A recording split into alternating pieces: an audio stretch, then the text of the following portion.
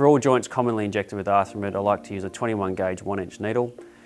The reason for doing so is that length of needle allows me to access all those joints, and also the 21 gauge doesn't allow Arthramid to be injected through it if you're not within a synovial cavity, such as if you're in a periarticular fat pad and also the synovium as well. So if you still would prefer to use a 20 gauge needle or something a bit bigger, then I would recommend you do a saline test to ensure that you're within the synovial cavity.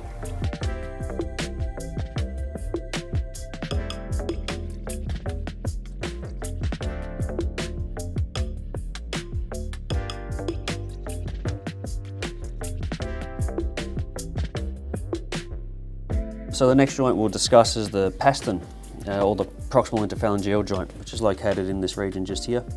And there's two approaches in that, and that's either the dorsal approach or the palmar or plantar approach if you're injecting a hind pastern. And you can find this joint by locating the prominences of the long pastern bone here, or proximal phalanx, and you can just inject right through into that space, which I can feel under my finger there.